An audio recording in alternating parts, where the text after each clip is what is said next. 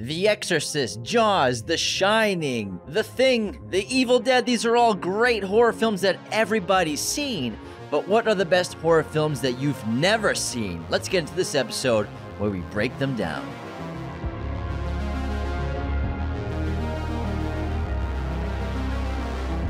What's up, movie friends? Welcome back to Raiders of the Lost Podcast, the ultimate film and TV podcast. And today we put together a good list of horror films that we think most of you have not seen. Now, these are a bunch of classics, a bunch of oldies from all over the world, from France, from Italy, from Japan. We got some great silent films here, as well as just some really crazy slashers. Now, the genre of horror is massive. There are so many big, famous ones, but I think that anybody who's interested in the horror genre and wants to watch some more, maybe dive deeper into the lesser known, the B tracks of the horror genre. But they're not B tracks. They're just unknown. Yeah. They're not B horror movies. Some of them are. Yeah, some of them are. These are some really good ones, and some of them are, in my opinion, some of the best films ever made in the horror genre. But I really hope you guys enjoy this list and even check out a bunch of these movies if you have not yet seen them. Let's start with a Brian De Palma film. Of course! From 1980, he made Dress to Kill, starring the great Michael Caine, Nancy Allen, and Keith Gordon. It's about this woman named Liz Blake, who's a sex worker, a prostitute, who sees a mysterious woman brutally slay homemaker Kate Miller. She finds herself trapped in a dangerous situation. While the police think Liz is the murderer, the real killer wants to silence the crime's only witness. Only Kate's investor's son, Peter, believes Liz.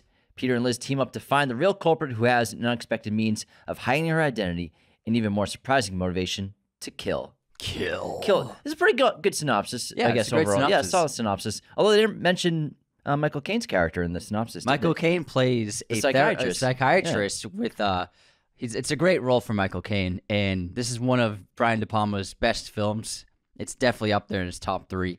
Visually stunning, great score. It's very sexy. Yeah. It's very intimate. It opens with a really intimate shower scene.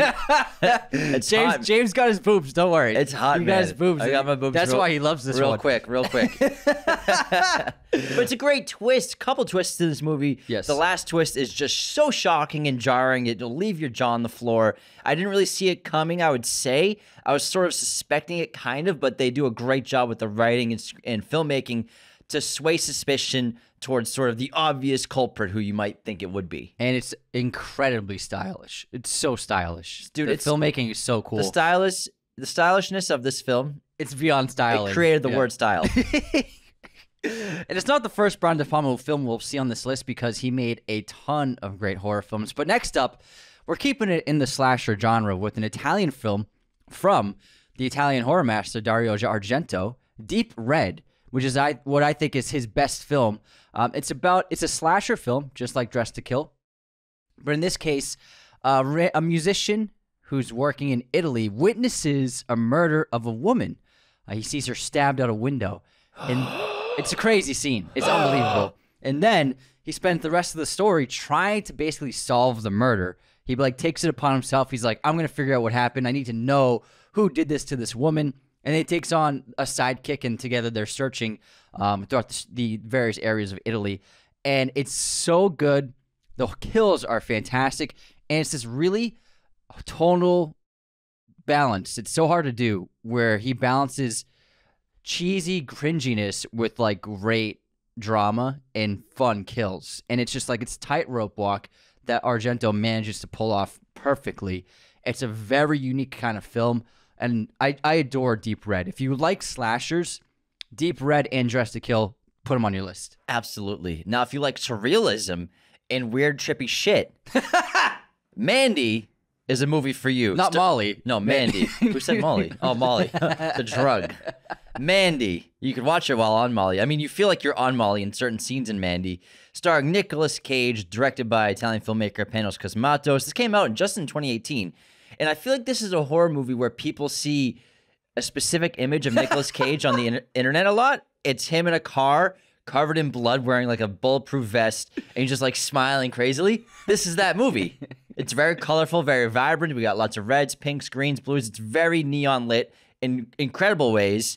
And it's sort of a drug film and psychedelic horror movie. I would call it a psychedelic horror movie. Yeah, definitely. Big time. Now, here's a plot synopsis of Mandy, which you gotta watch. In the Pacific Northwest in 1983, outsiders Red Miller and Mandy Bloom lead a loving and peaceful existence when their prime-scented haven is savagely destroyed by a cult led by the sadistic Jeremiah Sand. Red is catapulted into a phantasmagoric journey filled with bloody vengeance and laced with deadly fire. It's a great revenge flick. And also another common thing that people see on the internet, like a video meme, is Nicolas Cage in a bathroom with just tighty whities on, wearing a shirt that has a tiger on it, freaking out. That's this movie. That's this movie. With like a bottle of scotch in his hand or something like that. So his wife gets murdered. Yes. He's out for revenge on this crazy sadistic cult that committed the murder against her in a horrific way. It's really cool. It's very original. It blends together like fantasy monsters, and there's crazy fight sequences. It's like you never seen anything like it before. It's a movie where as it continues to unfold, it gets crazier with every scene, and that it's such a fun watch. It's a really weird fucking movie, but it's super cool. You know what it is, Anthony? Stylish. Stylish. It's phantasmagoric. Phantasmagoric. Phantasmagoric. It's not that hard of a word. It is that hard of a word. Phantasmagoric. Phantasmagoric. It's an easy one. That's not an easy one. It rolls off the tongue. It's said in common dialogue. Phantasmagoric. All the time. Boom. Phantasmagoric. Phantasmagoric. Only 5 syllables. Nice. You got it. I'll teach you sometime. You should get a shirt that says phantasmagoric. I kind of like that. It's a great word. It's a good word. I'm gonna start using that word. Gargantuan. I always wanted to use that word. Chlamydia. Do you have it? I think I might name my daughter Chlamydia. What's that from? It's from Waiting. Ryan Reynolds. Ryan Reynolds movie where right before a waitress comes up to a table, there's just two guys talking. One of them's like, "Chlamydia is a beautiful word. I think I might name my daughter Chlamydia." When you take out the context, it's a nice word. Chlamydia. Chlamydia. It's a lovely. It sounds like Greek, like a Greek It would god. be like a lovely name. It sounds like a Greek god. But it's obviously an STD. You don't want to be associated with chlamydia. No. All right. Timothy Chalamet. Just kidding. Does he have it? No. The rumors like, where did he go to school? NYU. I guess the rumors he spread STDs everywhere. You never heard this? No. Because he banged every girl there. But chlamydia is everywhere, man. If you haven't had chlamydia, you just haven't lived. Just take a penicillin shot. Everyone's had it. Just kidding, not everyone's had it, but yeah, that's the rumor. You just spread it around NYU or something like that. What a G. Don't quote me completely, but I've God, read Timmy. Stories. Timmy. All right, next up. He's just laying it down all over that school. Poor NYU girls. All right, next up we have. I'm sure they had a good time. Yeah. We have a French horror film from 1962. It was originally released in 1960 in France and then to 62 in the USA. This is Eyes Without a Face. That's just a scary image. Yeah, which is an unbelievable, incredible horror film. It's about this girl who's suffered a horrible injury of having her face basically ripped off and disfigured. And her father is a surgeon. And he's been on this quest to replace her face with someone else's. So he has enlisted the help of his secretary, who he helped give a face transfusion. So she like owes him big time. And they have been setting out kidnapping women who look like similar to his daughter, taking off their faces, like face off. So basically what you're saying is they made Face Off in 1962. They made Face Off in 1962. Eyes Without a Face. And believe it or not, Nick Cage and John Travolta are actually in this movie. Shut up. They were babies. And so that's the setup for the story. And the whole film is the daughter trying to come to terms with like the fact that like she's struggling with her identity without having a face, and then coming to terms with the fact that like her dad like kills people, and also suspicious cops trying to figure out what's going on, as well as the fiance of one of the new girls that they've kidnapped for her face is like, where's my girlfriend? And he starts looking for her. And so all these things coincide, and it's really thrilling, gripping, incredible body horror. Really, for the time, groundbreaking prosthetic work. There's a surgery scene, and I was like, I can't believe they did that in 1962. It looks great. It looks really fantastic. I couldn't recommend it enough. You can watch this on Max. Eyes Without a Face. Are we doing streaming locations? I didn't realize we were doing this. I'm unprepared for this, Anthony. Let's do it. I told you I'm unprepared for this. Oh, I thought you said you're prepared for it. I'm unprepared for this. That was like it was there. It was a subtle I barely heard it. There's no such thing as a subtle It literally sounded like, because I'm prepared for this. No, it said, no, I literally held that N. I said, I'm unprepared for this. No. There are 4 N's in that. I didn't even hear an N. We need to replay the tape. You said, I'm prepared for this. I'm prepared to beat your ass. That's what he said. That's exactly what it sounded like. That's exactly what it sounded like. Maybe it's because I was getting a blueberry seed out of my tooth at the same time when I said it. So like, they get in there. There's one in there. I'm trying to work it out at the same time as saying the word unprepared didn't work. So maybe yeah, see, unprepared. That's it. That might have been the cause of the confusion. But let's get into another fantastic horror film from the great Alfred Hitchcock. Back in 1972, he made a film called Frenzy, which is just a classic serial killer movie. The killer weapon of choice in this film is a necktie. And fun fact, he tried to get Michael Caine, speak of the devil, who was just in Dressed to Kill in our episode, to be the lead role of this movie. Wow. And Michael Caine turned him down, saying, I don't want to play a sadistic serial killer. Meanwhile, in other films, he's never done that before. Never done it before. Never done that before in a role ever. But he turned it down. You're supposed to blow the bloody doors off. No, that's not a Michael Caine. That's Michael Caine has got older. He's got much slower. And he talks slower than this. And emotional Michael Caine. He gets really down here. I won't marry another Batman. No, that's a Michael Caine. But Frenzy's a classic from Alfred Hitchcock that hides in the shadows of many of his other great films. Like many of his other great films, he's got like 5 movies that everyone knows about and talks about. Then he's got like 20 that no one's ever seen, I would say. Nobody's ever seen any of them. For today's audience, it's like, oh, I've never even heard of Frenzy. I've never heard of Rope. Yeah. And I think Frenzy's one to put on your list if you like horror movies, if you like serial killer movies. Couple great twists in this film.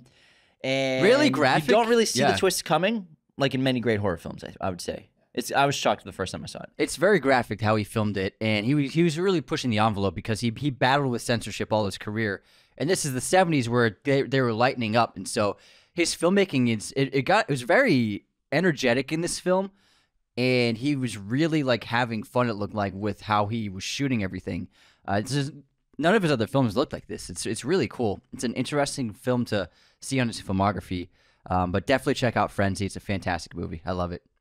It's good stuff. All right, next up, we have Black Sunday, which is a really fantastic black and white Italian film about a witch who vows revenge. So this woman, she's like a princess who practices witchcraft. She's killed for being a witch, but she vows revenge. I'm going to kill my tormentors. And so like a couple hundred years later, she resurrects from being dead, from dying. Dead. And then she inhabits the body of a young girl who looks just like her. And then she raises an arm, like a small posse, like of henchmen, and vows to kill all the people who were like the kin of the people who killed her originally. This is a beautiful film. It's one of the best looking films on the list. Black and white photography, gothic. It's got that like gothic, stunning vibe, incredible shadow work, great sets and great production design.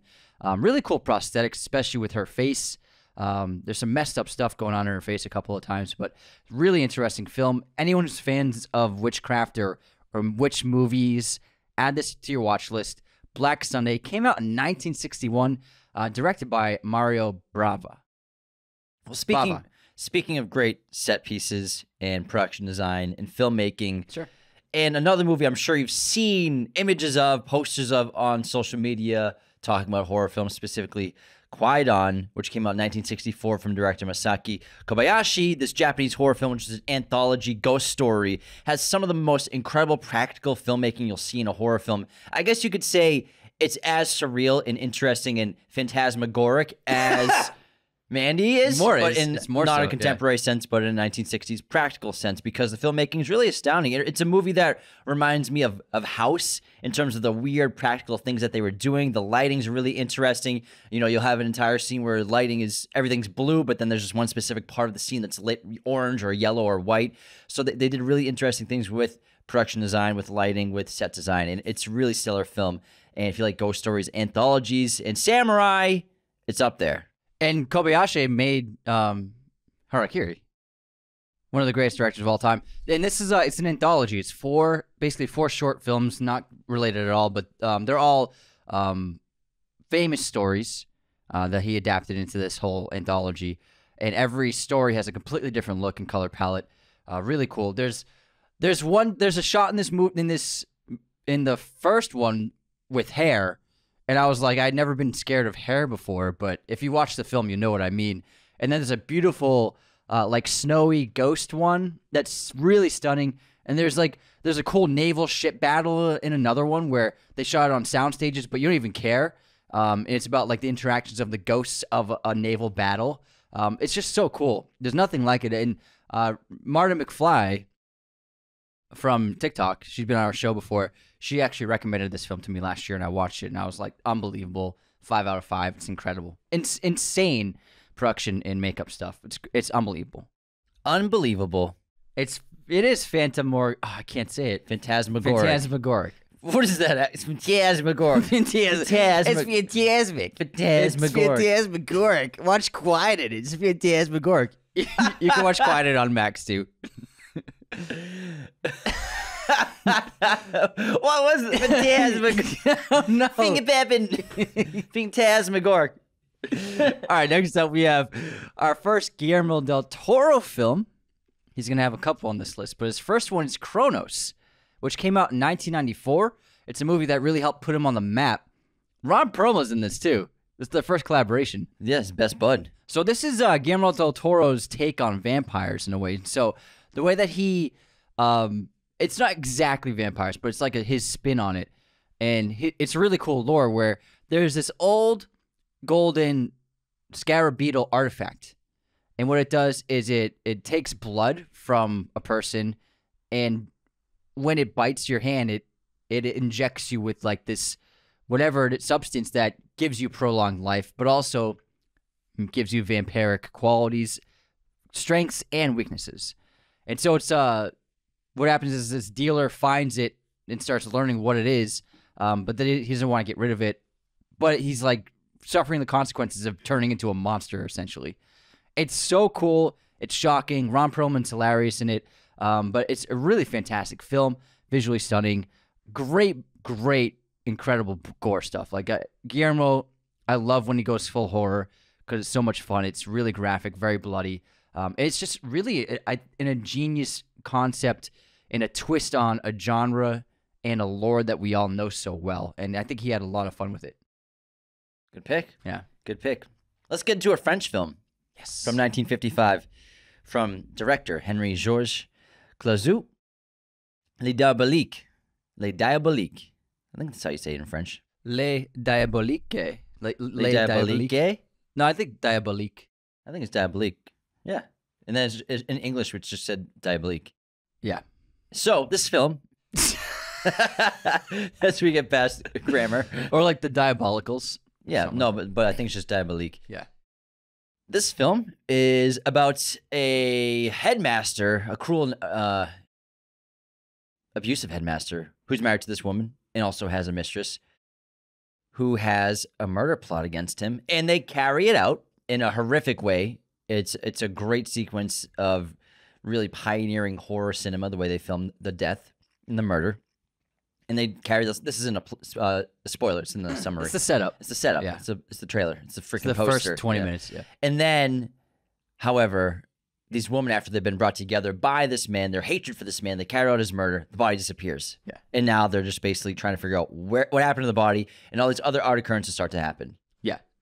And so what happens is they hate him because he like basically uses them both.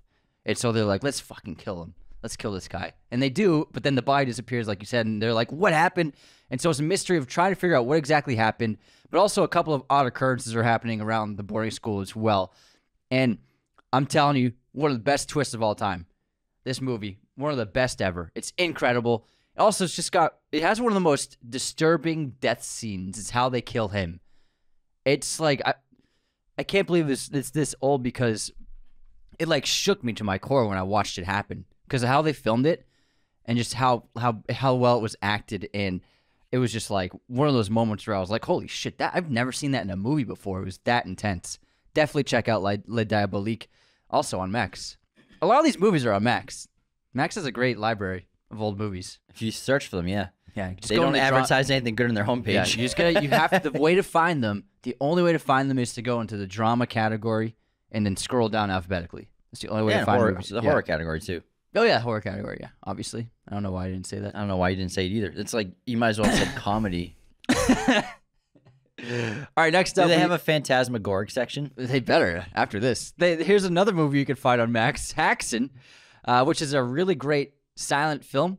It's about witchcraft, and so it's an anthology as well, a bunch of short vignettes about the stories of witchcraft, rituals of witchcraft, and all sorts of things regarding that world. Really cool prosthetic work, very cheesy, but also very funny at the same time. It's pretty wild. There's really nothing like it. It's a fun watch. It's pretty quick. I think it's less than an hour long. But definitely check out Haxan. And I like it's not all black and white. They colorized a lot of the film, so some of it's red, some of it's got like a blue tint to it. It visually striking, but like really like skin crawling, weird sometimes. It's really disturbing. Yeah, that was a common thing a lot of silent film was doing. They would tint the film. Yeah. Pinks, yellows, blues, that was usually the common colors. A lot of Japanese silent film did that. Very cool. Very, very cool. Let's get into The Night of the Hunter, which we actually just talked about on, was it Movie News? Yeah, literally. Because a remake is being made of this movie, which is based on a book of the same name. And in the movie, in the book, it's really excellent. It's about this preacher who's a serial killer and just a terrible guy, a criminal. He's a bad dude. He's a criminal. I mean, he gets arrested for a stolen car, and he's a serial killer. And then he eventually meets this woman and wants to marry her because he wants to find this $10,000 in loot that she had, that her husband stole. That he stole and buried somewhere. Yeah. So the movie opens with her husband evading cops, and they chase him down. He had just stolen money, and right before the cops took him in, he gave the money to his son and is like, hide it and don't tell anyone where it is. That's the setup. And then he's just trying to woo the family, woos the mom, but the kids know he's up to no good. He's up to a different plot. He's got ulterior motives here for why he entered the family. And now this actually has a connection to Spike Lee.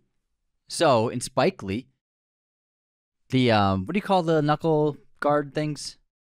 Bronze knuckles. Yeah. You know how it says love and hate? Yeah. He actually pulled it from this movie because Robert Mitchum's character, the preacher, has love and hate tattooed on his fingers. And this is actually one of Spike Lee's favorite movies. He shows it to all of his NYU classes. But he lifted the tattoos and made them brass knuckles in why oh my god, what's his move? Do the Right Thing. Yeah. Giancarlo Esposito and the other guy was right? Yeah.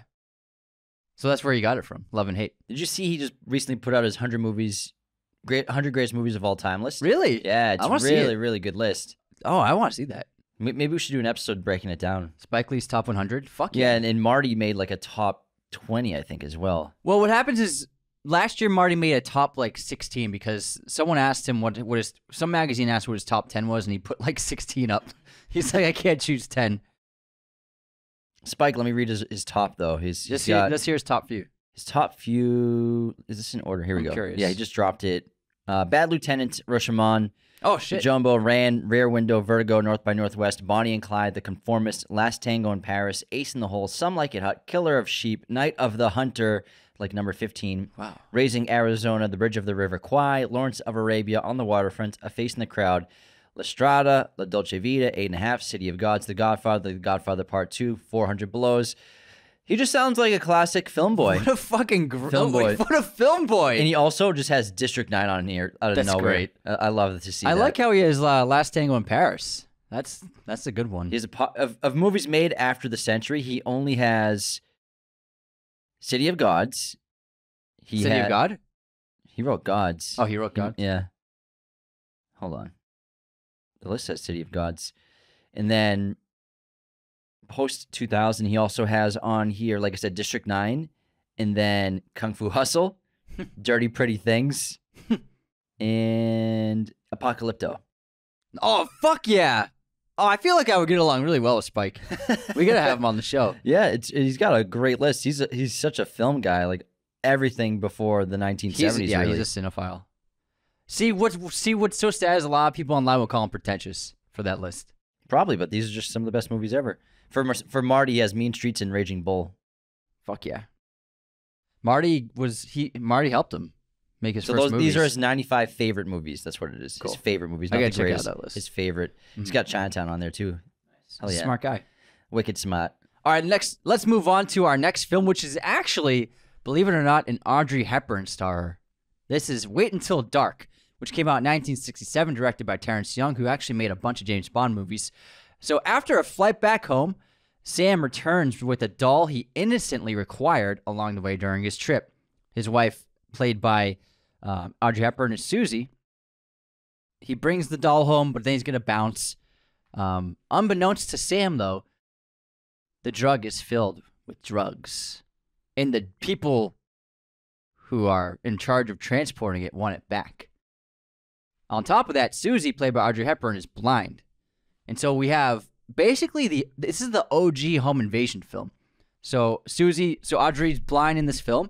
She doesn't even know where the doll is. And these criminals are trying to get her to tell her where the doll is. So they actually all con her. And two of the criminals end up playing like multiple roles of people visiting her and trying to infiltrate the home. And it's a matter of whether or not she can understand what's going on and catch the hints that something's afoot. And it leads to a really fantastic third act, incredible use of light with a dark setting. And Audrey Hepburn, one of my favorite performances of her, playing against type, and she's just phenomenal. And also, I gotta say, Alan Arkin plays the villain of this movie, and he's always been like a really fatherly kind of guy, especially the last 20 years. He is incredible. He's amazing as the villain in this movie. I couldn't recommend it enough. Check out Wait Until Dark. Now let's get into an Australian horror film that came out in 2005. I remember this one. Directed by Greg McLean, who they made a little franchise out of this. I think they made 3 of them, Wolf Creek 3 movies. It's somewhat based on true stories. That was how they build it. Yeah, not one true story, but it was built as based on a true story, but it's really like several crime stories put together and then obviously sensationalized for a movie. And it's about these road trippers in remote Australia. They're plunged into danger when they're kind of out of their limits. They're trying to hike through the scenic Wolf Creek National Park in the Australian outback, but then their car won't start. They're kind of stranded, but then they run into a local bushman named Mick Taylor, and things start to go wrong because then it hits that trope of the classic don't trust the stranger in the middle of nowhere cliche, which obviously sometimes is a fake trap in horror movies, but sometimes it's just still there. You see the inspiration of this or that kind of character in horror movies all over the place. Even something like Cabin in the Woods, the classic local who you don't want to trust that's in the small town. Don't go down that road. Don't go down that road down there. Fucking South Park. But this isn't maybe critically the best movie on this list, obviously. It's sort of hit or miss for audiences and critics alike. Yeah. But it's still really good. I really enjoyed it. I remember as a kid, we watched it and loved it. We watched it a few times. We watched it all the time when we were kids, We did not watch this all the time. We watched it a few times. Wow. We watched it a few times. But it's a cool concept, and it worked because I remember thinking it was based like this really happened. You know, the based on a true story horror movies were hot back then. There was a period where like that was really in for horror, like, oh, true events. Plus, I mean, Crocodile Dundee was still pretty hot in the 90s, early 2000s, so it kind of tapped into the Australian aesthetic and vibe and the big knife kind of thing. Yeah, vibe. Like the Bushman with the big, that's not a knife. This is a knife. He's got a massive knife in this too. Yeah, 100%. I've never seen the other ones, though. I doubt they're very good. All right, next up, we have a Persian film. A girl walks home alone at night. This came out all the way back in 2014 and is a really cool black and white horror film. So this follows the story of a young skateboarding vampire who preys on men who disrespect women. So this girl, she kind of like roams around the city, making it seem like she is like primed to be a victim. And she's kind of like, in a way, a vigilante-esque vampire. However, she does fall in love with a boy her age, which complicates things. This is really cool. Really well photographed. Really fantastic film. It might have been the first Persian film I ever saw. And then Anna Lily Amirpour has made a couple of movies since then. The Bad Batch with Jason Momoa and Suki Waterhouse. But this is her best film by far. It's really fantastic and a really cool vampire movie.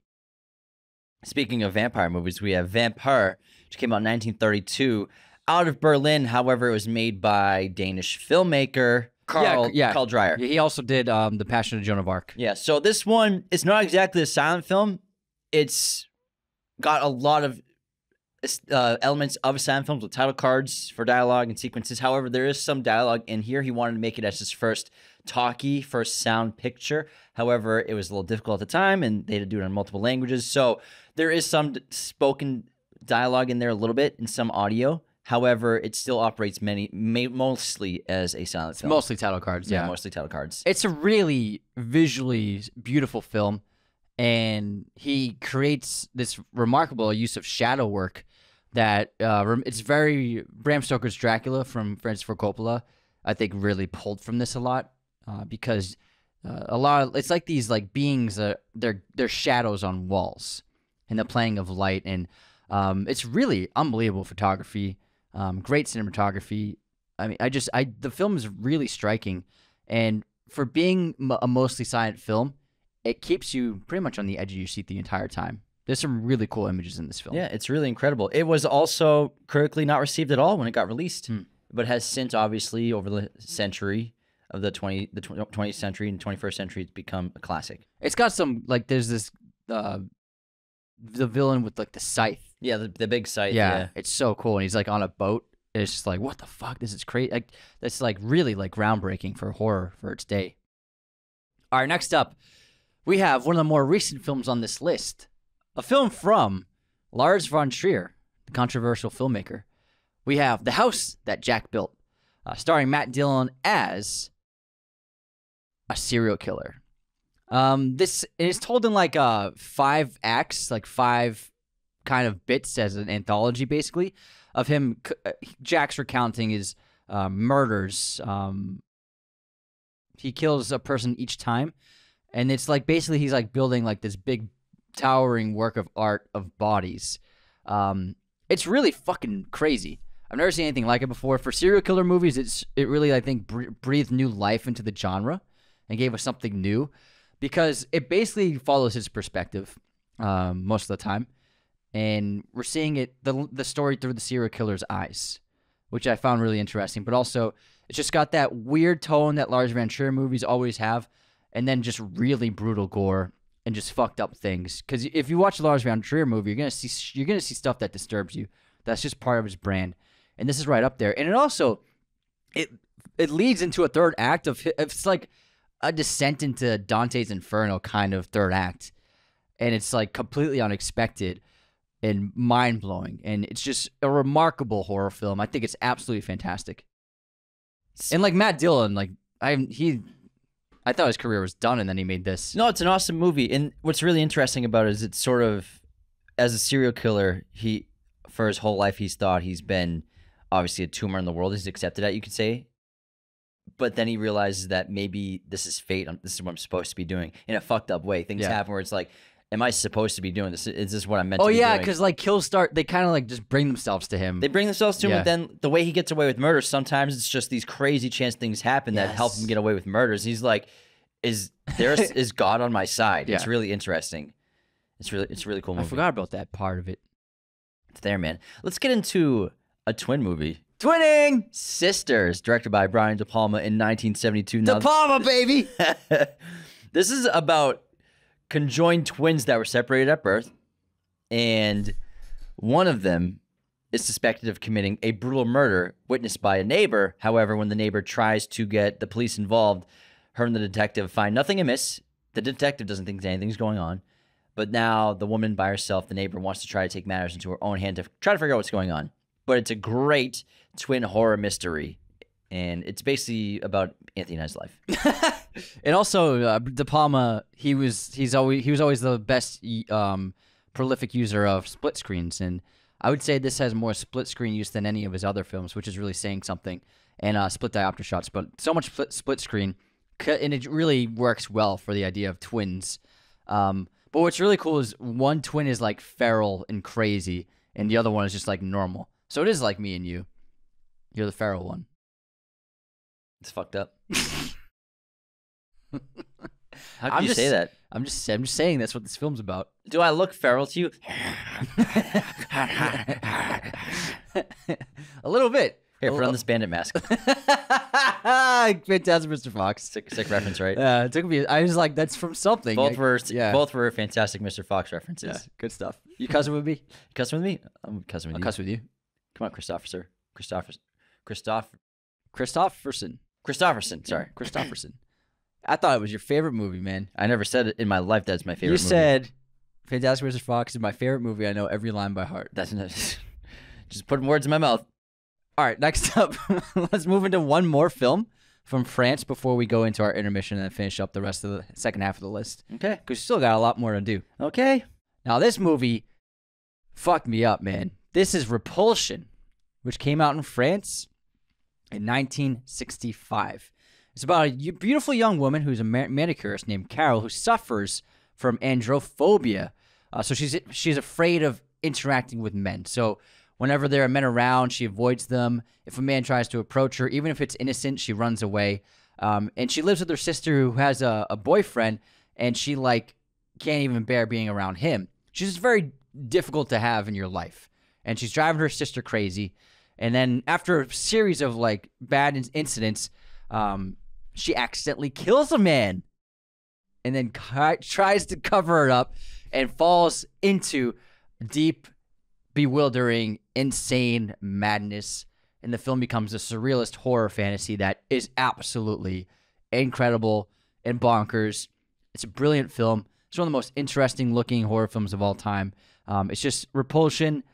Unbelievable movie. Came out in 1965, and yet it was just breaking through barriers of filmmaking and trying new things. There's a great scene. If you Google this film, you'll see the images of it. The scene of her walking through a hallway of hands trying to grab her. There's so much cool stuff in this, and you've never seen anything like it before. It's absolutely phenomenal. Phenomenal. I am phenomenal. It's phantasmic. Phantasmagoric. Phantasmagoric. How can you not say this word? It just doesn't work with my brain. Phantasmagoric. Phantasmagoric. See, it just rolls off the tongue. Not for me. On its own. I'm going to try it again later. We'll see. Well, anyways, let's move on to our intermission. But before we continue, the best way to support Raiders of the Lost podcast, obviously you all noticed, to become a patron at patreon.com/Raiders of the Lost podcast. Why would you want to support that? Support us there because you get so many perks. You would have been able to listen to this episode without ads, ad-free. Every episode goes to Patreon for you to listen to there, as well as access to weekly bonus episodes of the show, access to our Discord where we have watch parties. We just watched Roadhouse last week with a bunch of the listeners on Discord there. You get other kinds of perks as you go up the ladder on our Patreon. It's the best way to support the show. We can't do it without your support there, so thank you so much to everyone who is a patron. You can also leave those 5-star ratings and reviews on Spotify and Apple Podcasts. We love to read the written reviews out on Apple Podcasts. I'm going to read one out in just a minute, and I'll get a tattoo at 5,000 Apple ratings as promised, and Anthony's going to pick it out. Hopefully it's not too embarrassing. So please leave those 5-star reviews there. And also, another great way to support the show is just to share us with your family and friends. Word of mouth is the best way for a podcast to grow. And if you want to help our show grow, share us with everyone you know. Share the load. Sound like a Dr. Seuss pitch. It does. I rhymed. Yeah.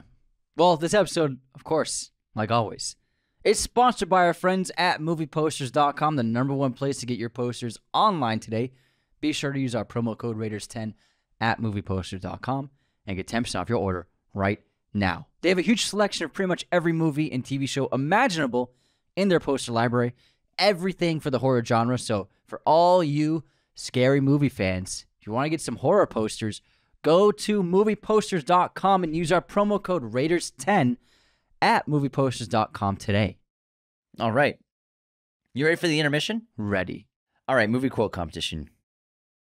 Here we go. Negative. I am a meat popsicle. That's Brad Pitt. Wait, no. Wait, what the oh my god. Negative. Are you human? Negative. I am a meat popsicle. Whoa, what's it from? Hold on. You're so close, man. You're right there. You're there, man. On the radio, someone says, "Are you human?" He says, negative. I am a meat popsicle. I'm going to get really pissed. Is it sci-fi? Yeah. Okay. Negative. I am a meat popsicle. I don't know, man. I'm stumped. It's actually The Fifth Element. Oh! It's not on the radio. It's at Corbin Dallas's door. Yes. Yeah. He says negative. I'm a meat popsicle. Yes. Are you human? That's it, man. Good one, man. You got me. You almost had it. I felt like you were pretty close, man. I felt like you were. I just knew it was sci-fi. Otherwise, I was lost. Mm-hmm. I don't know why I was thinking Brad Pitt. All right, here's my quote. Either, man. You're no Messiah. You're a movie of the week. You're a fucking T-shirt at best. That's fucking great, man. 7. That's probably why I was thinking of Brad Pitt. Probably, because I'm often thinking about Brad Pitt. And a Chalamet, apparently. What with the that with the chlamydia? Oh, it's a funny story. It's a funny anecdote that I've heard. It's kind of common knowledge on the internet. I think it's so funny. Things. I hear things, man. You're in with it now, man. I'm in. You're not. All right, what's your Kid Cootie over there? I swear to God, this is like 6 times the last month. James has told people I said Kid Cootie. Because it's just to show that you're not hip. You don't know anything about the world. Just because I didn't know. Yeah, that guy, Kid Cootie, right? You sound like a fucking 80-year-old. Just because I don't know who Kid Cudi is doesn't mean I'm not in with the world. I know what's going on, man. I know what's going on. I used to listen to rap. You don't have to listen to rap to know it's said Kid Cudi. Oh, how's it said? I keep making fun of you because it's probably because I keep making fun of you too much about it. Sure. I haven't even said Cudi out loud in a while. Sure. How about you name some Kid Cudi songs? I don't know any Kid Cudi songs. Oh, okay. I never said I did. You just know who he is. I just know how to pronounce his name. But he's also friends with Timothée Chalamet. Segue. All right. Movie release year time. Let's do it. What year did Tremors come out? You mean the Dune ripoff? It's basically a Dune ripoff. 1993. 1990. Oh, wow. Kevin Bacon. It's so Dune ripoff. Yeah, it's pretty Dooney. It's pretty Dooney. What year did 7 come out? They made 5 movies out of Tremors. 7 came out in 1995. Correct. Wow, 2 for 2. Come on, man. I know 7 pretty well. We'll see on the next 2 for one 2. how well you know it. Oh, you got another 7 question? Yeah. I had a good one that will stump you. Kind of scared now. All right. Time for movie pop quiz. Who directed Gremlins? Joe Dante. Joe Dante is correct. Joe Dante. Okay, here's my 7 question. It's a toughie. What is Gwyneth Paltrow's name in 7?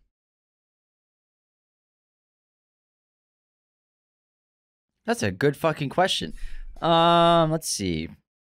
It's not Gwen. It said a lot. It's not Gwen. It said quite a lot. Tracy. Yes. Good Let's job. go. Nice job. 3 for 3. That was a tough one. In the air. Good one. Got it, man. I've seen that movie quite a bit, but I haven't seen it in a little while. Hopefully the next time I see it will be in IMAX. That'd be pretty epic. I'm holding out. I almost put it on the other night, but I'm holding out. Yeah, I want to. I watched it last year. I watch it every year. Sometimes twice a year. You say that about a lot of movies. Have you seen my Letterboxd? Yeah, I have. Makes sense.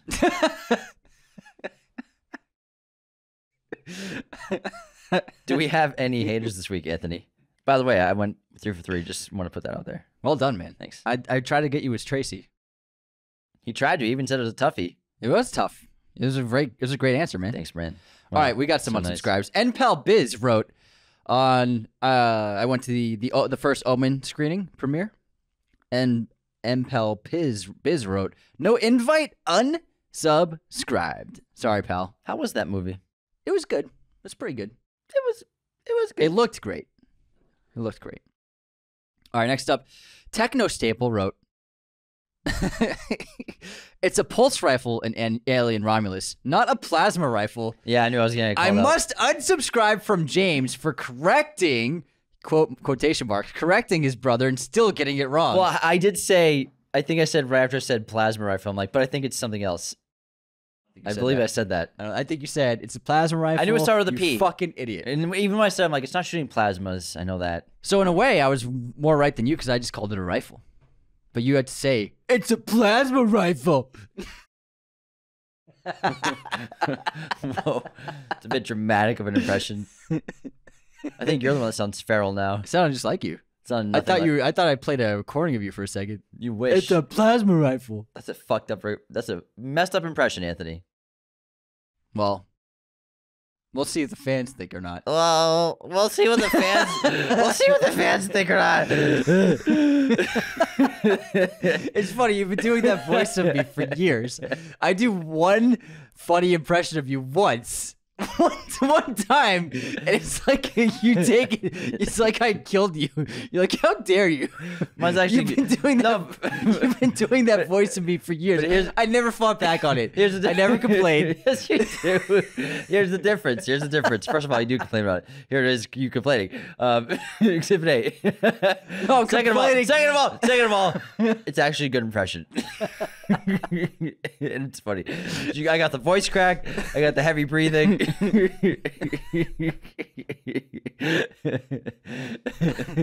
Oh man, it's good. The kids love it. Well, that's gonna be my voice for you from now on. Good, man. I can't wait to hear more about it. Get used to it, sister. First of many. I'm sorry. It meant to be like a friend punch. Sorry. Bye, Evan. It's okay. All right, next up, John Brasher wrote, the juice is loose. Shaking my head, unsubscribed. What did I say? The juice. No, I said the juicy. No, you said, just say, you said juicy. I said the juice is loose. No, I got there. Yes, I did. Why would they comment that? Because we were trying to figure it out for a minute, but then I said the juice is loose, but I was like, I think it's the juice is loose. I think you said the juiciest juice. No, I guarantee, I know I said the juice is loose. I know I did. It's movie news, Why would right? John comment that, though? Because we were trying to figure it out, and so it's just a funny thing to say. I think you got it wrong. It's a movie news last week, right? Yes. I'm going to go back, and I know I was right. I'll pull up the transcript right now. Pull up the transcript. Yeah. Get the transcript. I'm going to pull it up. Let's hear it. We're going to actually finally do this. We're pulling the transcripts up. He's going to get the evidence. I want to this time because I know it. All right, next up, Cole Wiggins. He sent us a great DM. A DJ at a festival made a remix of the Dune score. Amazing. And he said, if you don't appreciate this, I'm unsubscribing. I also call this a Dune EDM. Dune DM. Dune DM. All right, you got it? Oh, I'm pulling it up right now. So on YouTube, because you can pull up transcripts on YouTube. I don't know if you know Really? this. Yeah. So if you go into YouTube Studio. It'll be about halfway in that episode. YouTube Studio. You can pull up the transcript. Oh, as a creator? Gotcha. Wait, you're supposed to be able to do this not as a creator. That's what I meant to do. Well, it's too bad. I can just pull up on my phone. Hold on, let me find the Beetlejuice section. Ready? Hold on, I'm going to find it. Give me 1 second. You going to play it live? Yeah, I'll play it live, and we can all figure this out together. How early did we talk about it in this episode? Halfway. Beetlejuice. Here we go. All right, let's hear it. Okay, I'm playing it.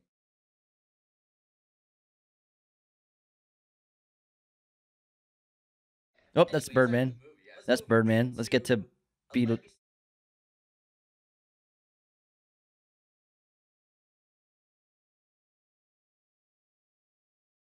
We obviously It'll be right here. Attic and yeah. It comes back. Here we go. I got the juice. No. Stop. Shut the fuck up. Shut the fuck up. I got the juice. Keep it going. Let the juice loose. I think so, yeah. Let the juicy. No, it says let Let the juice loose. Let the juice loose. It's still wrong. It's wrong. I was close. You were not. Yeah, 100% something about juice. Mixed reaction. I said the right words. You did not say the right word. I said let the juice loose, and the thing is the juice is loose. You said the word "let" is not in the phrase. I know, so I said the right words. I just added let. That's what I'm trying to say. No, you let said- the juice loose. Hold on, Jim.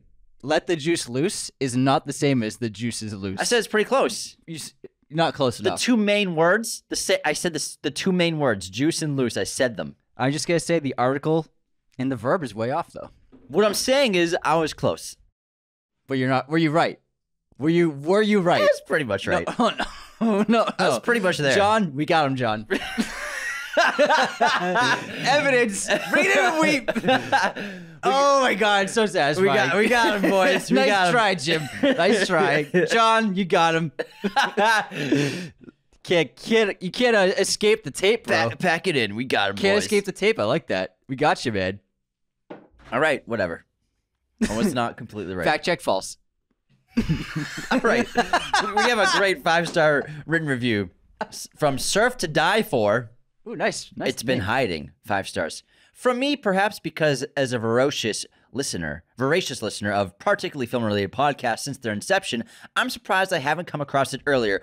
All good, since I now have loads already posted and probably Patreon as well. My expectations have to be low due to the volume I consume, but they meet these and more. Don't use filler words constantly like, I'll, like, etc. Al. James is still working on reading, though. I'm learning how to read. I love blank check, but it's a glaring issue with all three, and usually the guest also. I only tune into F this movie for 3 of their collaborators, as it's brutal. How the vast majority of podcasters don't even attempt to improve in this regard is beyond me, given their years of microphones for the most. When discussing acting, they use the actors' real-life names, and when discussing within the movies, the characters. Very refreshing because it helps the audience stay in the mood of the films, rather than calling Furiosa Charlize Theron almost every time. In Max, Tom Hardy, when doing a podcast, for every 4 minutes of a film time, you are awaited. That would drive me nuts, too. They're just calling out other podcasts. I love it. They clearly love the subject matter, research them, which even though I'm already aware moves things along competently.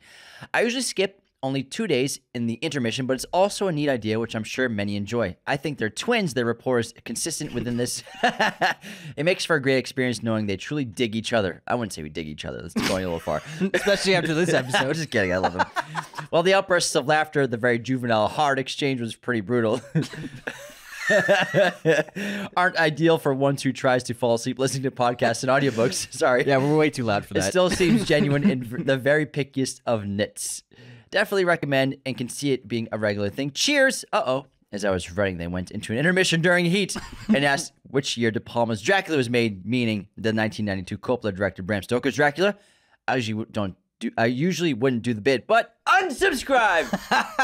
Wow, a live intermission as well. I love it. Right So they in were the review. listening while they were listening. Writing while they were listening. They answered an intermission question in the review. Surf to Die For. Really Surf loved to that. Die That was great. That I was love how great. you listen to a ton of movie podcasts. And you bashed them all. Yes. Also- and bashed us. Also, we worked really hard to stop saying like and a lot. And I mean, That was an old I problem. think you need to work on that. Still. not the likes anymore. Not the likes. No. Those were pretty significantly used. Like Quite a bit. was quite used a a lot. bit. It was like used like all the time. All right, I'm getting Yeah, annoyed actually, by it right now. you gotta get away from it. I'm getting annoyed right It'll now. get stuck in me. But thank you so much for that 5-star written review on Apple Podcasts. We're so glad you found the show. That was a wonderful review. It was. Yeah, I liked it's it. touching. It's very entertaining. What's your recommendation today? My recommendation is going to be 127 Hours. I watched it recently for the second time. The first time I saw it was in theaters. It's so good. Danny Boyle just brings so much energy to his filmmaking, and there's something about humanity that Danny Boyle is really effectively able to capture in pretty much all of his movies. He really knows how to examine people, and I think he does a great job of just putting a microscope on us. You know, that movie opens really interestingly with a great montage of these spliced images of masses of people. Oh, yeah. Whether it's like a religious group praying together or a stadium full of people.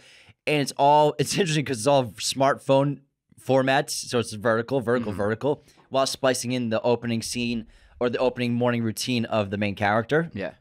Played by James Franco in the film, but he just brings so much energy and so much of an understanding of humanity in all of his films, even if it's just a character piece on one person. But it's just really interesting. I think he just knows people so well. Yeah. Then I mean, that's a great film for being a guy stuck in one spot. And I will say, it was a tough watch for my second view because I knew what was going to happen in terms of, like, I knew the first time I saw the film that he was going to lose his arm. Yeah. You heard the story. And the first time watching it, I was fine. But as I'm watching the first act of the film, it takes a little while to get there. Yeah. I was just waiting for it, and I was sort of getting a cringe feeling in my stomach, waiting for it, like butterflies, or just getting a queasy feeling because, oh my God, do I really want to keep watching this movie? Do I want to keep watching it? But I did because it's really well made. And that moment's pretty crazy. It's messed a very dull knife, right? Yeah, because he can't reach his Swiss Army knife because he's setting up his morning routine. He's getting like water bottles full. He's getting his snacks, fruits, because he's going on the secret, well, not a secret, he's going on a bike ride very far away. Yeah. And he's gathering all his supplies in the morning, and he goes in his cabinet a few times, and it's a great shot inside the cabinet of his hand reaching for things, and he's just an inch away from his Swiss Army knife. Because you know that he probably got home eventually, once after he got out of surgery and everything, or out of the hospital, and then he looked in the cabinet. He's like, the Swiss Army knife was right there the whole time. What was that knife that he ended up using? It was a very dull blade. Yeah, it's a little dull blade. It's this like tiny little thing that it was not sharp because he has to really just stab it in. Yeah, he has to like break the bone. He has to break. It's messed up. Yeah, he has to like tear more than cut. Essentially, it's a tough watch. Because all the suspension of that film is to the point where he knows he's going to have to do this. It's a matter of, can he do anything else to get out of there? And that's his last option. And I think the toughest part for me to watch was he bites off the nerve ending in his arm. That's the one that gets me the most, because that's obviously the most painful part of the experience, is that long nerve. And he has to bite that off. Oh my God. I just got goosebumps in my back. Oh man. Franco's great in that. Yeah, it's pretty bad, man. You're on a Boyle marathon. Yeah, might as well do Slumdog. I mean, I was thinking about that. Slumdog's excellent too. Slumdog's. I was just scrolling. I think it was on Max, and I was just like, "What should I watch?" And I was there. Nice pick, man. Yeah, nice pick. I'm still getting cringy thinking about it. My recommendation is Casablanca, also on Max. Great film. Of all the gin joints in all the places of the world, she walks into mine. Here's to looking at you, kid. What? Cheers? Here's to looking at you. Oh, here's. He's not holding a glass when he says that. I like to hold a glass. I was like, what are you doing? It's when he's sending her off on the runway. I know. I'm just holding a martini glass to you. He owns a bar. He does own a bar. Did you know that? It's also in Casablanca. Yeah, no. Anyways, let's get back into our episode. Would you like to kick us off with the next film, Anthony? We have another slasher film from Italy, from Dario Argento, Tenebrae, which is a really fantastic film. Visiting Rome on a promotional tour for his new novel, writer Peter Neal is pulled into a murder mystery as someone familiar with his work begins a series of killings. While the police look into the crimes, Neal investigates on his own, aided by his beautiful assistant, Anne. You'll see there's a commonality with a lot of our Dario Argento films. And a tenacious young local named Gianni. As the murder brutally dispatches of other victims, Neal gets closer to discovering the psychopath's identity. Tenebrae is really fun. It's different enough from Deep Red, where it feels like very much its own thing. It's got a different style to it. Great music, incredible score, super fun kills.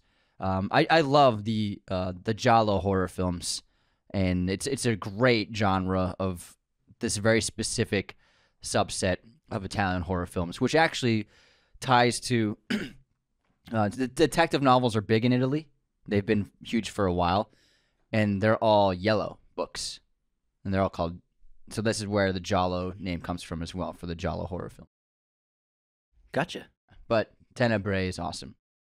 Let's talk about an Ingmar Bergman film. Yes. From 1968, we have Hour of the Wolf, starring the great Max von Sydow, who plays an artist living on a remote island with his wife, who's plagued with delusions and sort of parallel visions and disturbing visions. And also, there is a perverted cult that resides on the other side of this island, and it's basically a film about the disappearance of this artist. Yeah, it's very really surreal. Sorry. No, you go ahead. It was Ingmar's only horror film. I just watched it a couple months ago for the first time, and I was like, when I was making this list, I was like, I got to throw this on here. It's really surrealist, and it's also like Tarkovsky as well. It's really cool. Terrific performance from Liv Ullmann, Ingmar Bergman regular. She was in so many of his films along with Max von Sydow. Terrific filmmaking. Just some disturbing stuff, disturbing imagery, really crazy characters, and there's a lot of creativity to the film that he was just like such a master of filmmaking. Excuse me. I love it. Hour of the Wolf. Also, if you want to watch this, it's on Criterion Channel. Criterion Channel. Oh yeah, There we go. and since we're on an Ingmar Bergman film, why don't we segue into a David Lynch film? Let's do it. Inland Empire. And I would say Eraserhead is not, almost put it on this list, but it's just, I think, too widely seen of a David Lynch film, whereas Inland Empire is definitely one of his least seen films. Laura Dern takes the lead role as Nikki, who's an actress taking the role of a film because her husband is very jealous. Justin Theroux also plays a role in the film, and they learn that the characters they play is a remake of an unfinished film where the stars were actually murdered during production. It's a really surrealist film. Lynch used digital cameras in this. And what I like about this movie for his filmmaking is he liked to really, he puts the camera right up on the actors with a wide lens, not like quite fisheye, but he creates visually this really weird tone of discomfort for the audience. And you feel that with the screenplay as well because you really don't know what the fuck's going on. It's a really fantastic movie. Highly recommend checking it out. Laura Dern is phenomenal. They've collaborated on a few things together. This is I think their third collaboration as actor and director. But it's just like they're made for each other, like Liv Ullmann and Ingmar Bergman were. And really unbelievable horror film. Super weird. Good luck trying to figure out what it means. But check it out.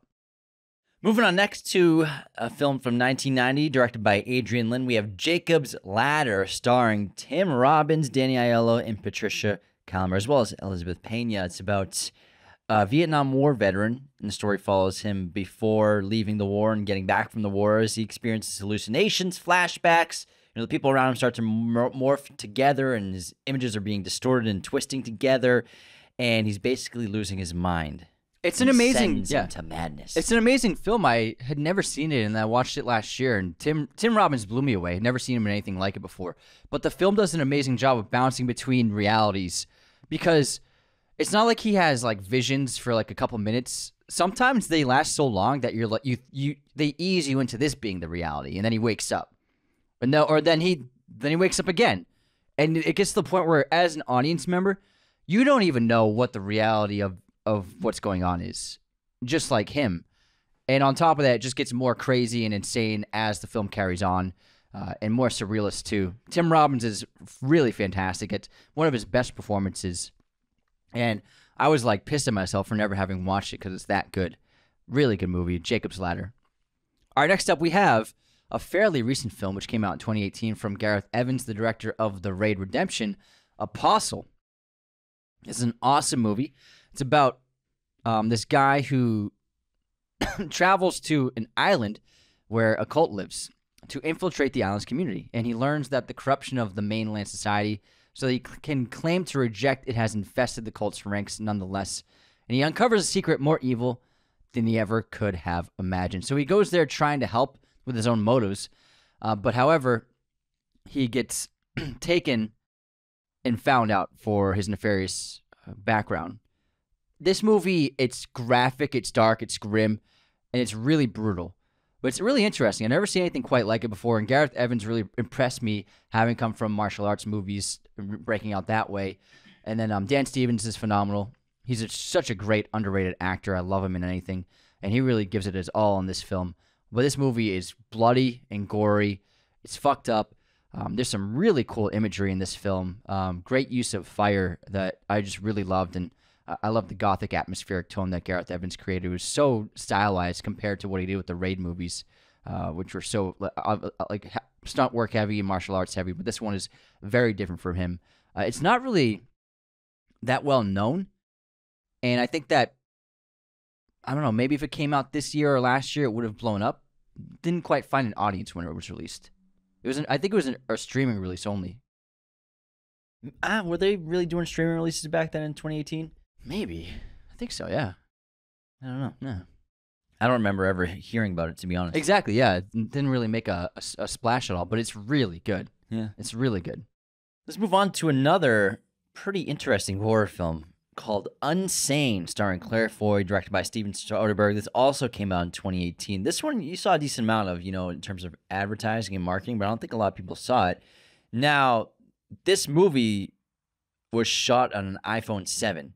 A couple of scenes were shot with a Panasonic GH5, but the majority of this film, Steven Soderbergh did the camera work himself like he does in a lot of his projects. He filmed on an iPhone 7, and he would put this little moment lens on it as well, on the camera part, in the lens of the iPhone. But crazy that, they made this movie for $1 million, basically. It did pretty well, $14 million at the box office, shooting on freaking iPhone 7s. Yeah. And, at the end of the day, it doesn't always matter what camera you're using, but, he's an experimental guy and likes to do things his own way. And it's about Claire Foy, who plays this woman who relocates from Boston to Pennsylvania to escape a man who's been stalking her for the last couple of years, and she unwittingly signs in for a voluntary 24-hour commitment to the Highland Creek Behavioral Center. However, that stay gets extended further and further and longer as doctors and nurses begin to question her sanity. She then believes that one of the staffers of the hospital is her stalker. She'll do whatever it takes to get her out. And it's just a mind F of a movie because you don't know who to believe. And of course, we get unreliable narrators often, and at times you believe her, at other times you don't believe her at all. And it's a great movie where you just want to know the conclusion. You just need to know. It's burning inside of you, the desire to find out what's going on. It's a cool movie, and for being set in a hospital for the entirety, he keeps it far from boring, especially with the iPhone photography. It's really cool. Like why the hell not? He shot a few films with iPhones still since then. He shot High Flying Bird with iPhones. That's cool. All right, next up we have a great B-movie classic from 1986 and director Mark Harmon, The Hitcher, which was remade in the early 2000s, but the original with Rutger Hauer is the superior film. This is about a guy who's driving cross country and he picks up a hitchhiker. Hitchhiker claims that he's a serial killer murderer. After an attempt at taking his life, Jim escapes from the Hitcher. However, after thinking he'll never have to see him again, he witnesses the Hitcher killing a family. So he sets out for vengeance to try and stop this madman from killing anyone else, and he takes up a partner in crime in Jennifer Jason Leigh, who's a waitress at a nearby diner. And it's basically kind of like a cat and mouse chase, very much like Duel, Steven Spielberg's film, on the road. It's really fantastic. Rutger Hauer is unbelievable. He's so good in this role. This and Blade Runner were I think his best performances as an actor. Great film. We have, another twin movie here. Twinning. Coming up from David Cronenberg. We have Dead Ringers. Jeremy Irons plays a dual role of successful or twin brothers who both are gynecologists. One's more successful than the other. And so one gynecologist is named Elliot, the other is named Beverly. Now, Elliot's the more confident and also has affairs with many of his patients. And then when he gets tired and loses interest in the woman, he sends them over to Beverly, the meeker of the two. However, Beverly falls for one of these patients, and she inadvertently deceives him, which sends Beverly into a state of madness. And this is actually a highly fictionalized version of the Marcus's story, and it's based on the novel Twins by Barry Wood and Jack Gaisland. This is a trip. One of the freakiest movies I've ever seen, and being a twin compounded on that.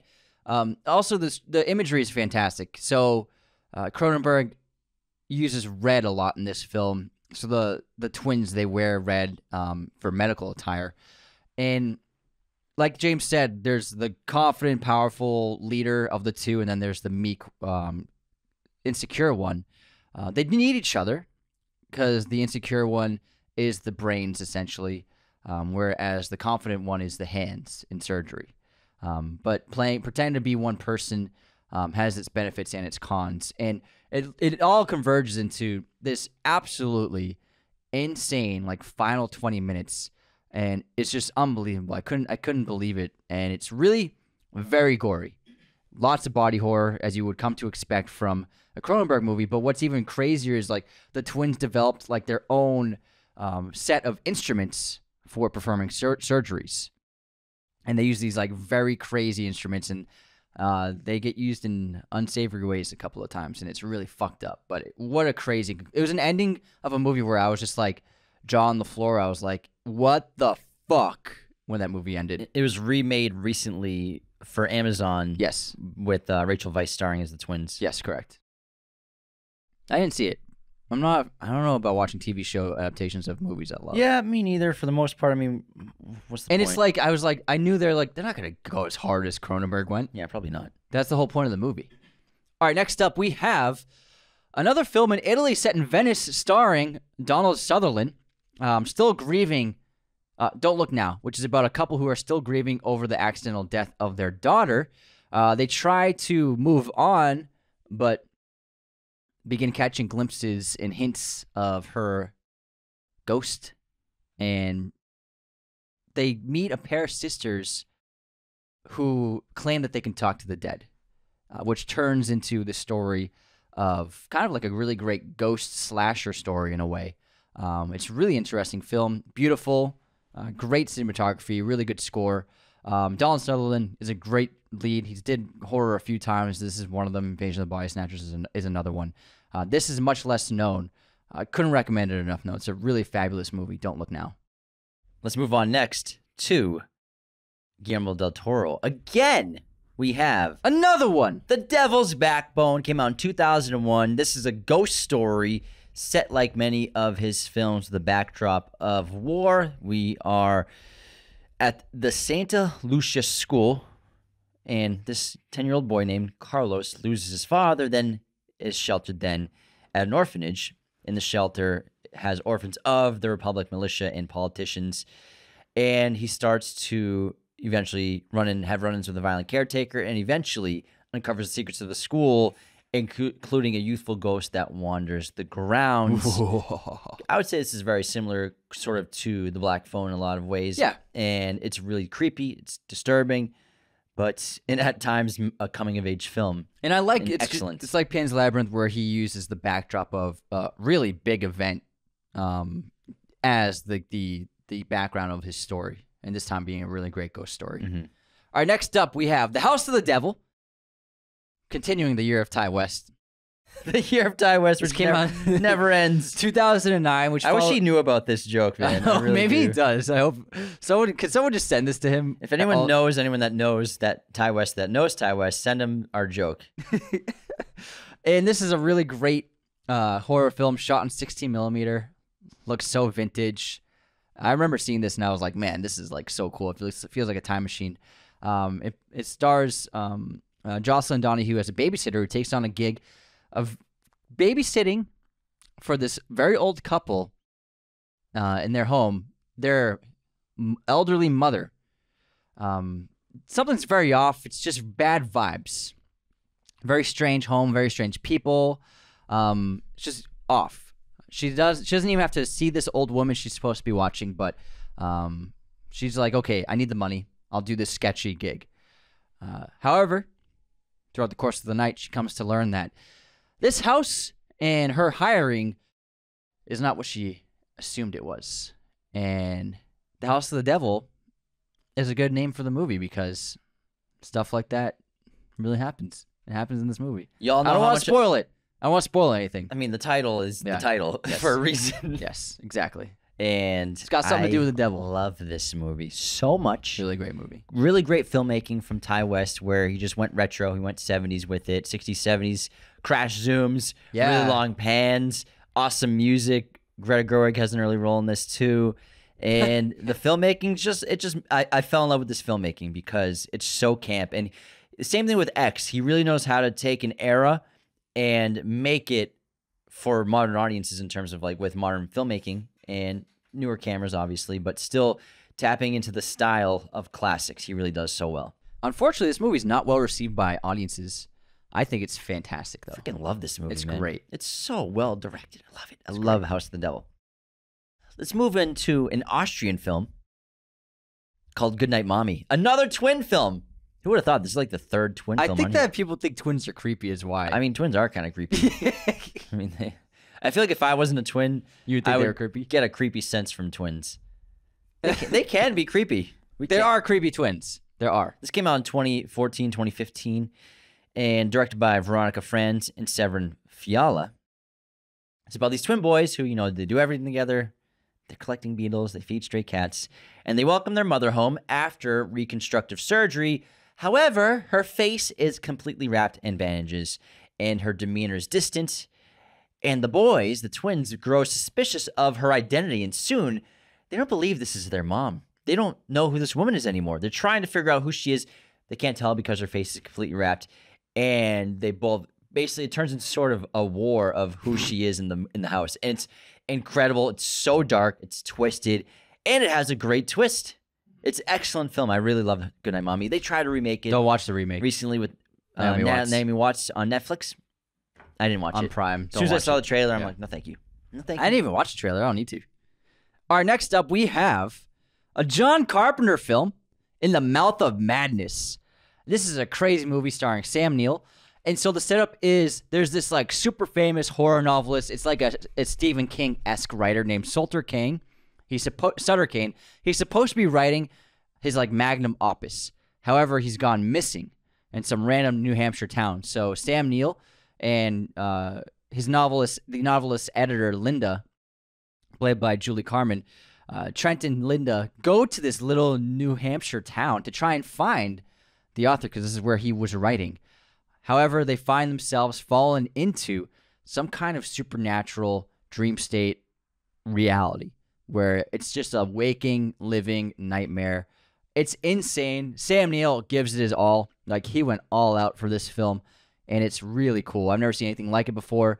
It has some bunch of great twists, a fucking crazy ending, and it's just absolutely bonkers. It's one of John Carpenter's best screenplays and more interesting stories he's ever done. And I would put it probably right after The Thing is his next best horror movie. I would say this is the next one. It's really that good. Speaking of crazy movies, we have Phantom of the Paradise, another Brian De Palma film one! from 1974. Anthony put together this list, so obviously every other movie is going to be Brian De Palma. This is a rock horror comedy musical, which is absurd as hell.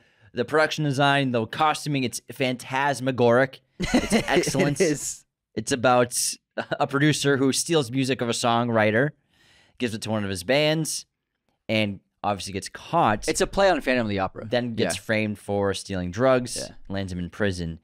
And this forces the the songwriter to eventually like don this crazy costume of this phantom Birdman with intent on ruining Swan and saving the singer from a terrible fate. Yes. It's pretty out there. It's far out. It's trippy. It's colorful. And it's a freaking rock musical from Brian De Palma. It's so much fun, and it's so crazy, and great gore, and great kills.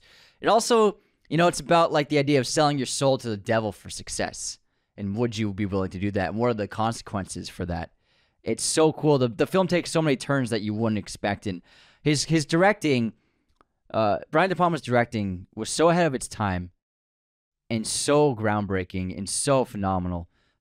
He really was one of the most impactful filmmakers of that decade, the 70s and the 80s. And I really hope that listeners here and then more people in the future can look into his older films and lesser known films like Phantom of the Paradise, because they are sensational and really some of the best filmmaking of the era. All right, next up, all of you spider arachnophobes, we got a good one for you, starring Jeff Daniels, Arachnophobia, which came out in 1990. I remember seeing this as a kid, and it terrified me. Same. So it's about this family. He's a nature photographer, and then Jeff Daniels is a doctor. It's just this quiet town, quiet suburb, that gets infested with killer spiders. Pretty And big, too. They're big. They're like the Pretty size big. of little dogs. They're sort of the size of Chamber of Secret spiders, I would say. Yeah. Oh yeah. There's some big ones. Yeah. Roughly that size. Yeah. And John Goodman's in this too. He's fantastic as well. This is a really great, just fun monster movie. Keeps it simple. Great time. Really scary. Anyone who's scared of spiders, you should avoid this film. But if you're cool with it, watch Arachnophobia. If you're afraid of car tires, you probably should not watch Rubber, which came out in 2010. It's about a car tire that comes to life with the power and psychokinetic power to make people explode, and it goes on a murderous rampage through the California desert. It's a English language French film. It's surrealist as hell. And yeah, that's the plot. It's about a tire that kills people. It's crazy. It's not like the best movie in the world, but it's so absurd, and it works. Like, it's just like the fact that he made it work. A tire that just goes around killing people is insane. Yeah, it's a great ending too.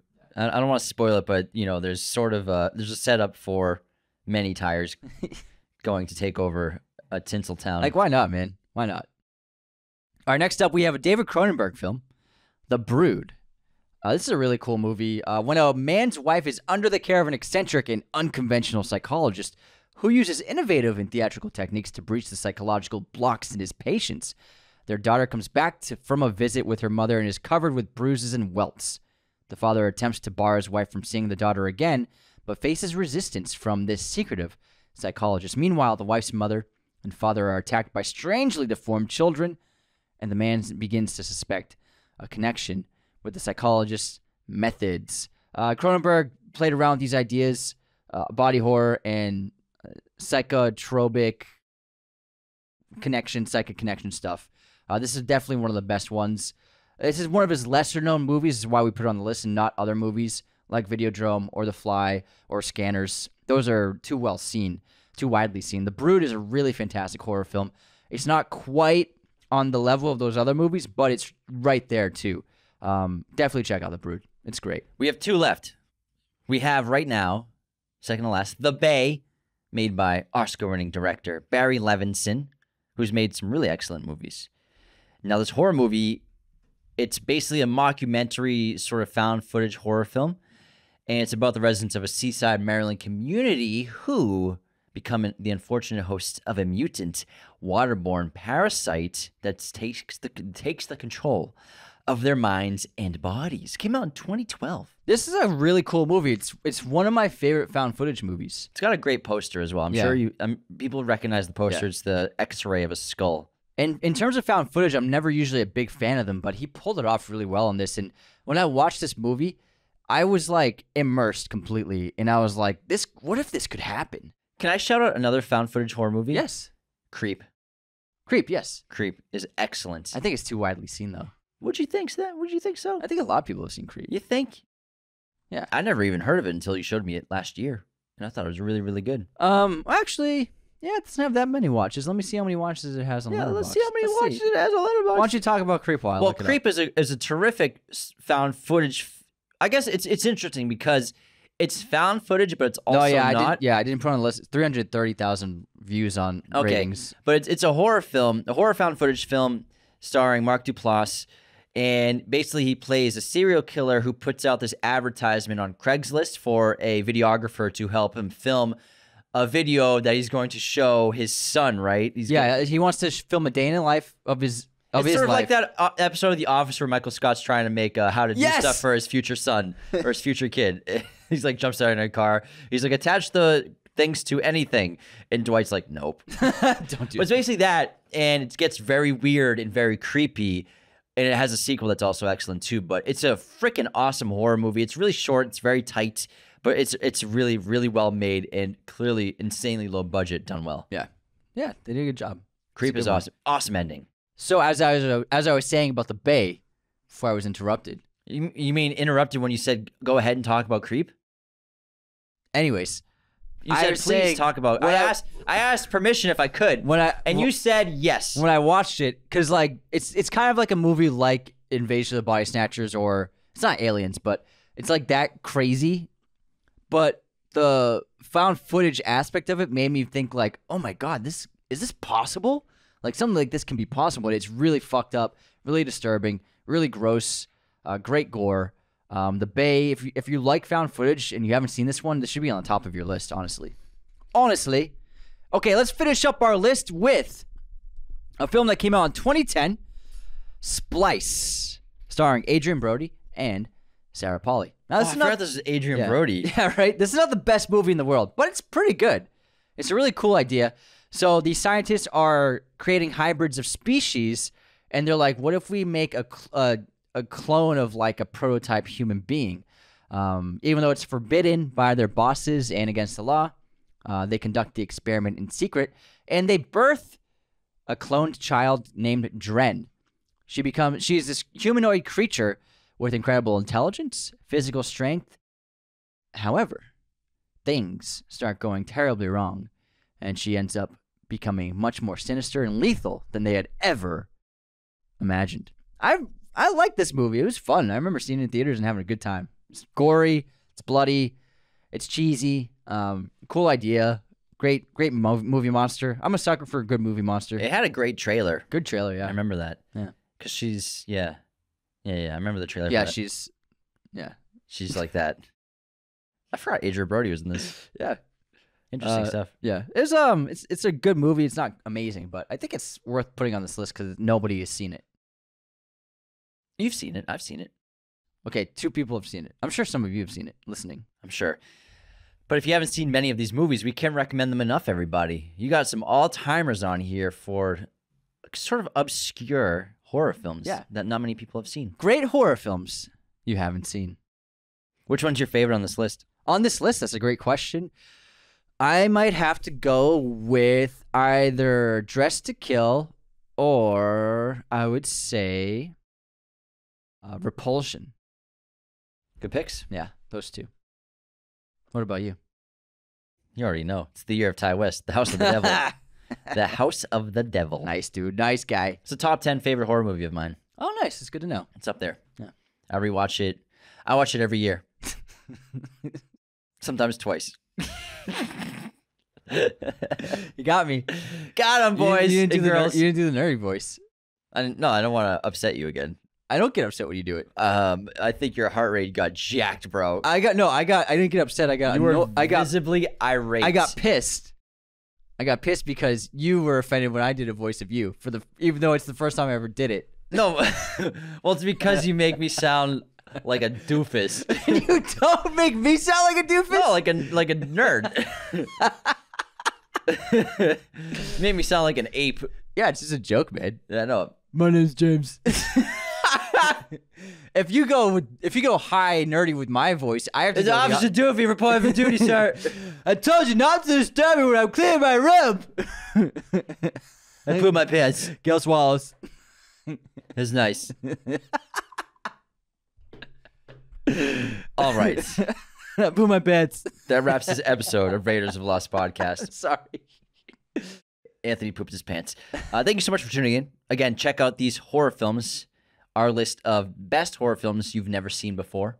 If you have seen them, then kudos to you. You have great taste, and you are exquisite with your film knowledge, and you're a great film boy or film girl. However, if you haven't seen these, if you want to become an even stronger film boy or an even stronger film girl, then watch these movies. Can't recommend them enough. Take care, everybody. See you next time. This episode was executive produced by our chosen one patrons, Cody Moen, Andrew Hagan, Benjamin Cook, Calvin Murphy Griggs, Darian, Tyler McFly, Mark Nikaj. Our chosen one patrons are our biggest supporters. Thank you so much.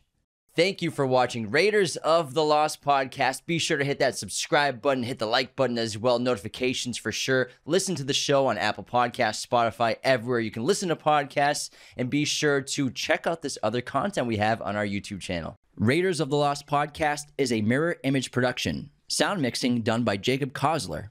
Opening music by Chase Jackson.